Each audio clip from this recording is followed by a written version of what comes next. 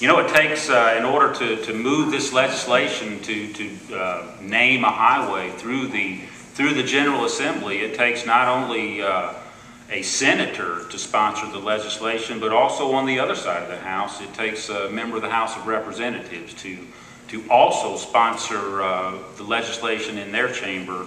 And with us today is the individual, the Honorable Representative Steve Hodges, who sponsored the legislation on the House side of the General Assembly.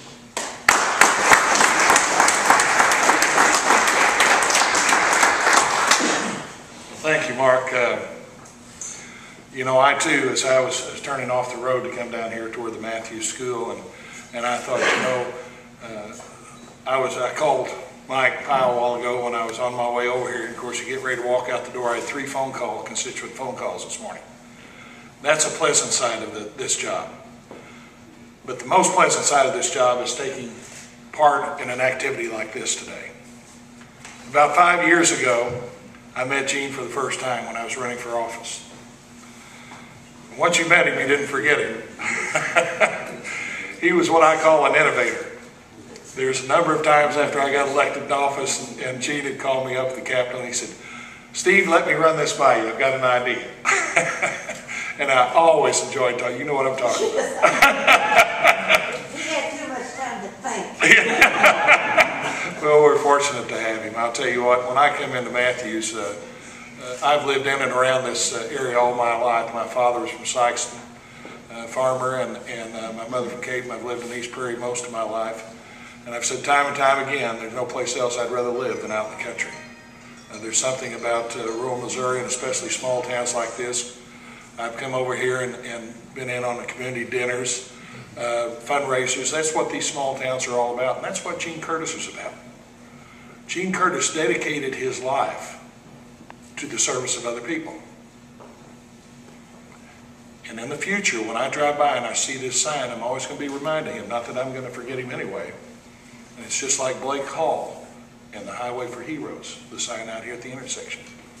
That young man lost his life in Afghanistan. He worked for me 3 years in my grocery store in East Prairie.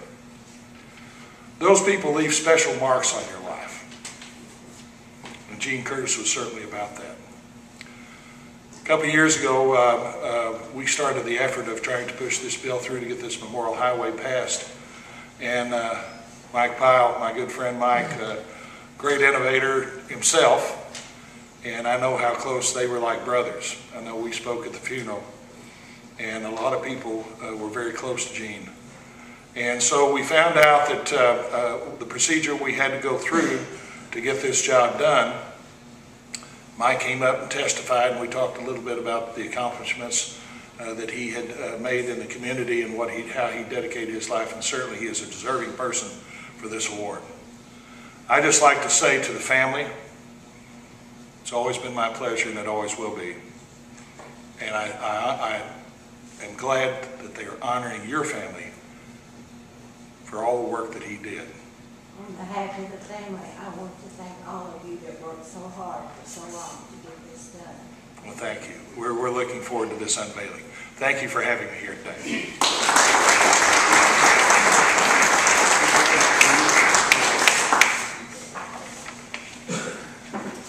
Thank you, Representative. And of course, once a bill has sponsors on both the Senate side and the House side of the General Assembly, you've got to win support. In order to make it pass, you got to get enough votes. And here with us today is a firm supporter of the legislation to get this highway named, and I'm pleased to introduce to you the Honorable Representative Terry Swinger.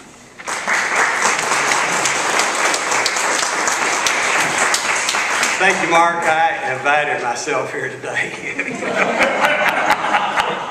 because these two gentlemen are the ones that sponsored these house. But I did meet Gene, and I admired him. I admired his spunk. I admired he sought a much higher office, and he had the guts to do that, and I admire that.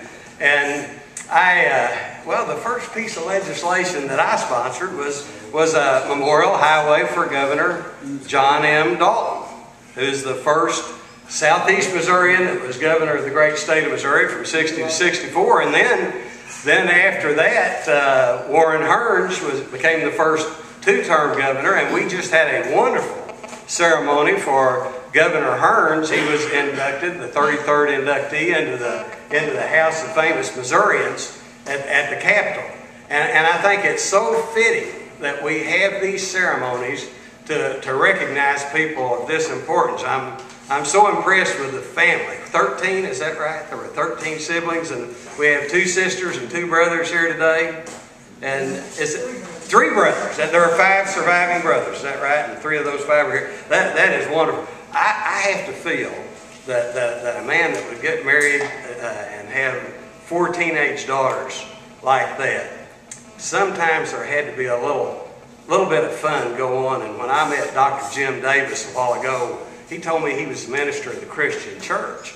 And I told him about this good friend of mine who says he's a Methodist. Because he said when he and Judy started dating, he went to the Christian church and she went to the Methodist church, and they found out it was easier to be a Methodist than a Christian.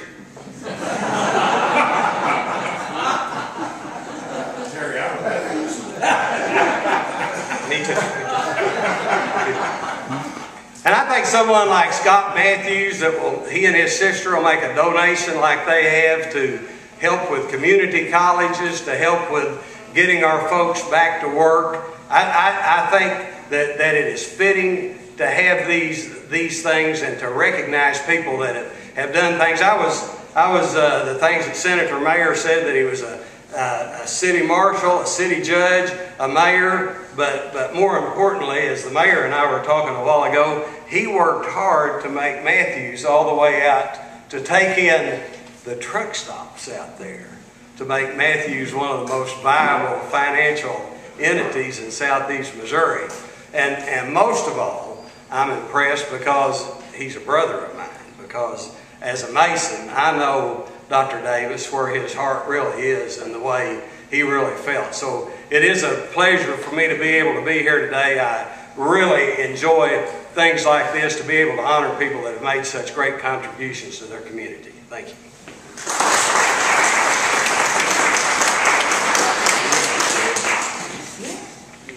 Thank you, Representative. Our final speaker for today, you know, I've noticed in the years that I've been in southeast Missouri and worked on highway projects and different things, that really, to make things happen, it starts at that local level. And folks get together on the local level and they work together, and it takes leadership from the local level to begin to move things up and get things done. And we're fortunate here this morning to have with us the Honorable Mayor Jim Burch of Matthews.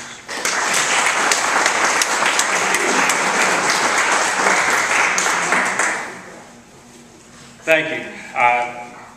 This is real important to me. I was born in this town. This is my home and has been for most of my life. But when I came back to Matthews after working away for a while, I saw some of the things that Gene was doing. And Gene, they had an opening on the city council, and Gene asked me to fill it because I had been mayor here once before. And I really liked what Mud and Gene were doing. They were working to improve the city. Everybody's talked about what a good farmer, a good soldier, a good chicken producer Gene was. That's not what Gene was. Gene was a salesman.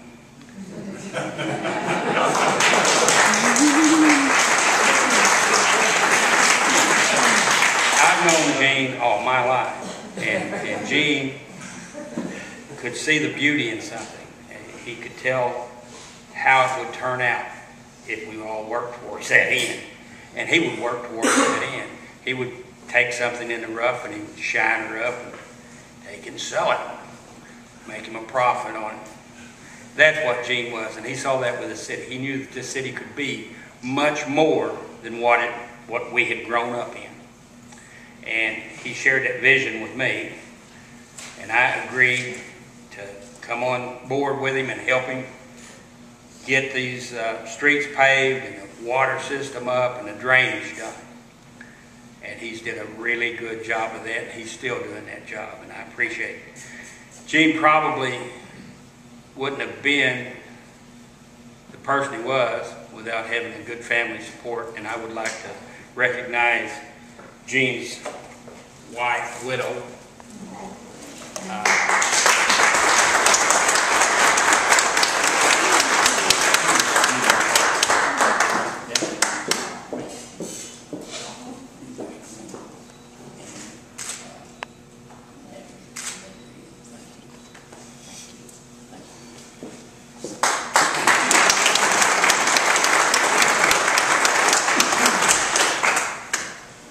I just try to finish out his things and do a few things. And one of the best things he did was put together good communications with the county. We couldn't have did this without the help of Tom Bradley and the whole county commission and Mike Piles. He works with the county, he ties everything together, and he makes my job real easy. I'm an electrician, but I'm able to talk and listen to people without getting too mad and tell them what we're trying to do. And when people see what we're trying to do, most of them say, I want to help. This is a good city. And Gene was a major part of it. Thank you for coming out.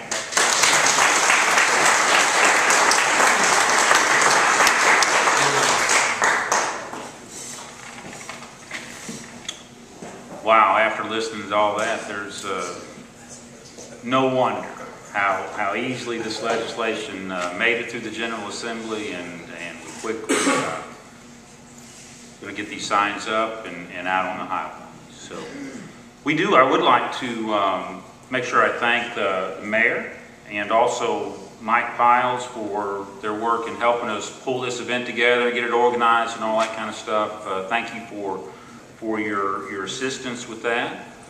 That kind of concludes the speaking part of our ceremony.